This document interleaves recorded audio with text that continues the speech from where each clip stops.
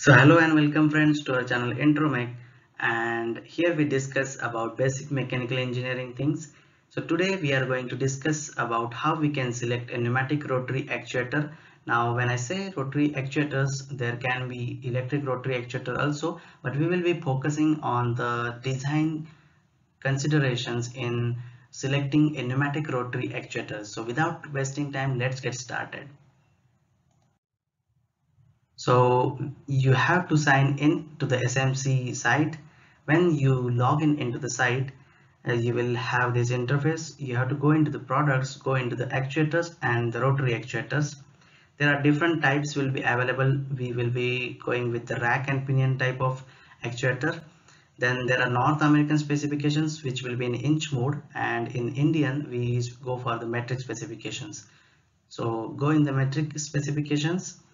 So as soon as you enter into the metric specification, you will observe a lot of different varieties here according to the precision, accuracy, and different applications.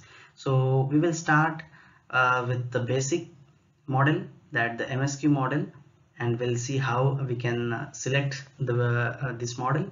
Then again there will be subtypes available. You can see and read what are the specifications. So we will go again with the basic standard type. So as soon as you enter, you will can see the different specifications mentioned here. So first you have to go to the manual section, that series catalog, because a lot of information there is in the series catalog. Here you could observe that is the rotary table and rack and pinion type, that indicates its mechanism, rack and pinion, and the sizes available, and you can see what is the specification of this series. Then you can scroll down what are its salient features. You can see the what are the cushions available in this type. Cushion pads are there, bumpers are there, internal shock absorbers are there. So you will understand what are these things and how they affect the selection. So you can see the graphs.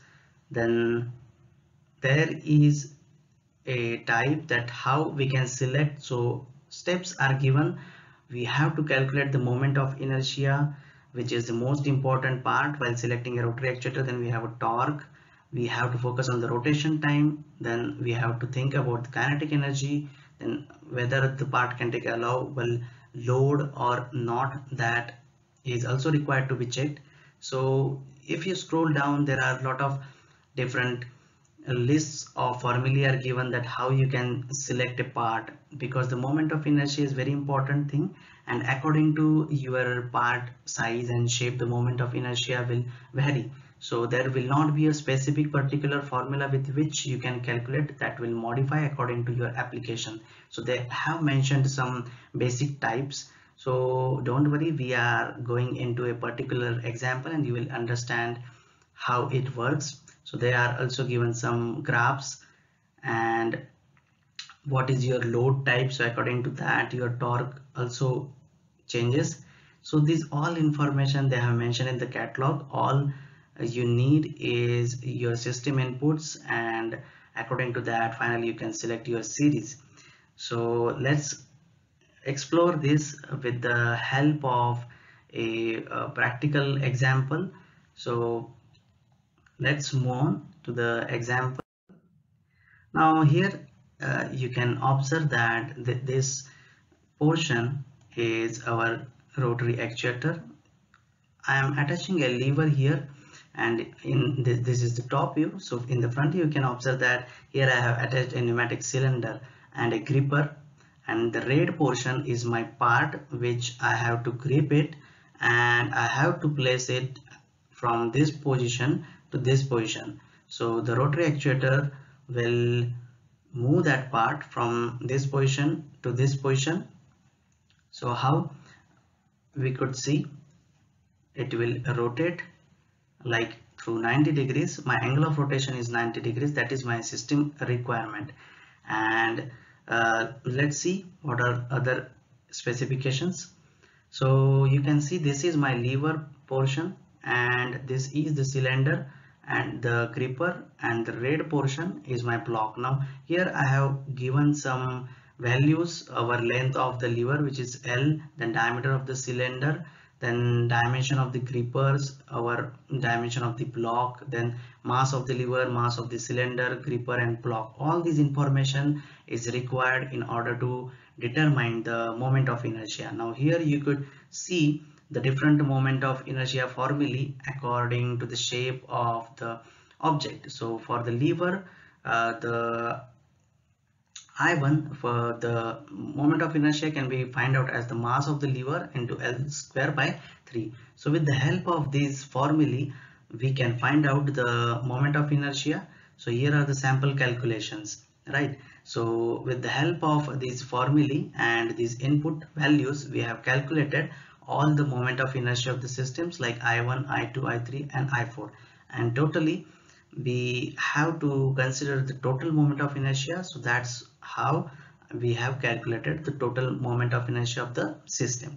So this is a important step. Then move on to the next step.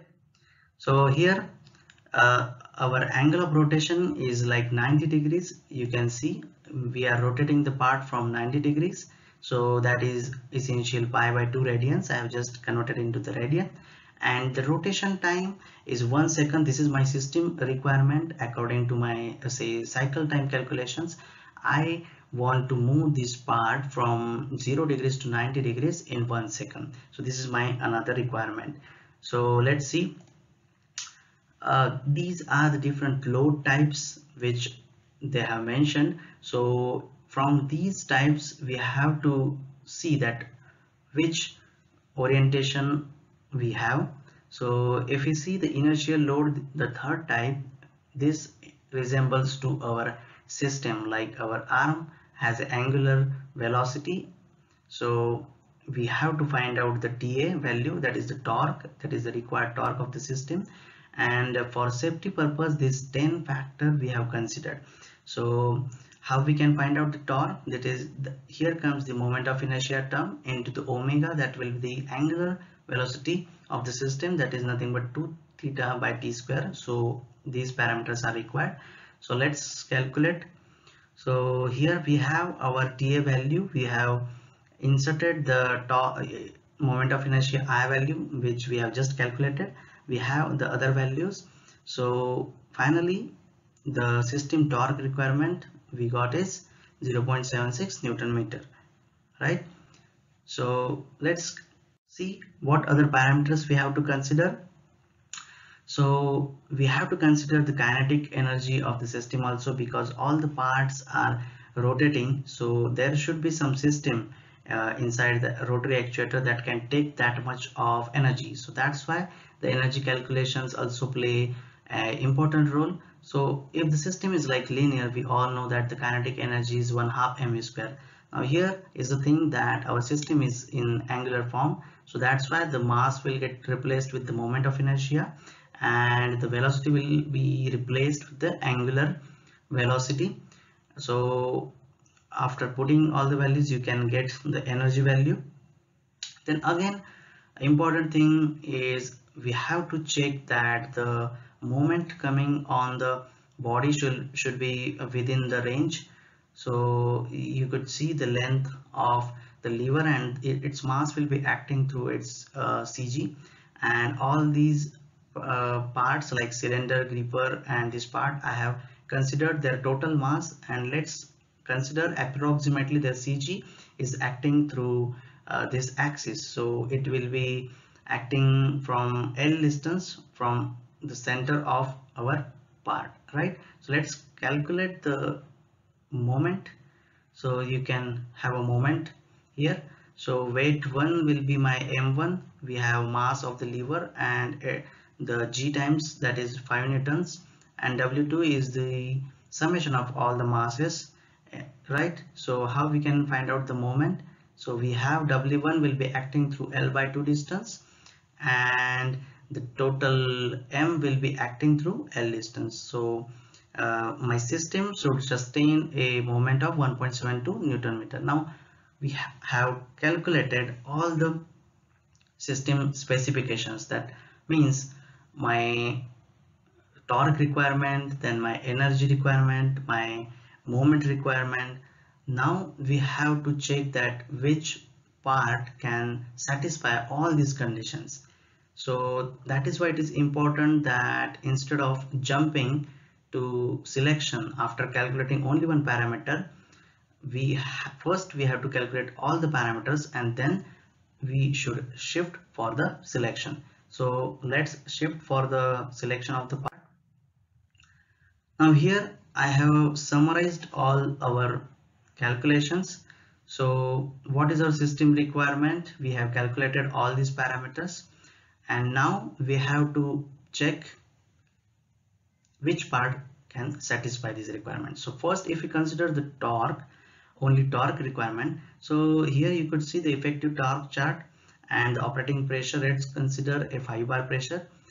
So if we consider only this torque requirement, you can say that this is above my this torque requirement, so we can go for this value, but don't do hurry and see all other parameters. My kinetic energy requirement is 0.12 joule. So if I select this 10 value, and if you could see here the allowable kinetic energies, you cannot select this part because it is not satisfying this condition at all.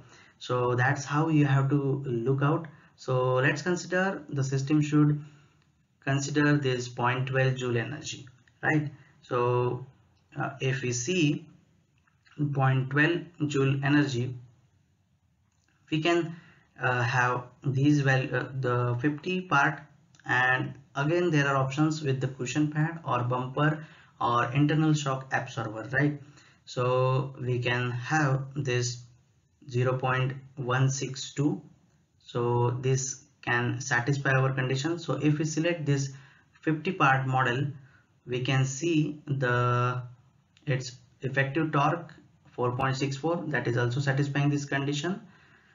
Energy is already satisfying my condition. Then if we consider the moment, then it is also getting satisfied. And if we see the adjustable range of the rotation time, so here we are going with the bumper. So for the bumper we have time range of 0.02 to 2 seconds and our time is 1 second, which lies within this range. So that's how we can finally select this 50 part with bumper. So how we can select the part? This MSQ is our series. We have selected 50, so MSQ we have 50, then we are going with the bumper. That's how D comes. So this has completed our model, and this M9BW part is a sensor part, so we don't have to worry about it right now. So this portion is important for from our point of view, and this is how we have selected the part and we have calculated all our requirements, and from that finally we have selected our part. So let's see how our part looks. So as we have selected our part, let's put all the information here. Size we have 50, then cushion we have bumper, so that will be like D. Then auto switch, we are selecting a switch that is nothing but considering the position, and here we have completed our part number, we can see. So our part number has completed. Let's see how it looks into 3D. So you have to go into 3D, and here is our model. So from the top you can mount the lever, and it has a ports, different ports, so you can mount there lever. And if you could see, it has pneumatic ports from the sides. You can observe here the pneumatic ports. These are the bumpers adjustment, and on the top these are the pneumatic input holes. So this is how it looks, and these are the mounting holes. This is the actual mounting of the total part. So this is how we can select the complete pneumatic rotary actuator with the help of all our system requirements. So I hope you understood the small things and the basic design calculations involved in selecting these rotary actuators. And if you have any doubts or any suggestions, please do write into the comment sections. Until then, stay home, stay happy. Thank you.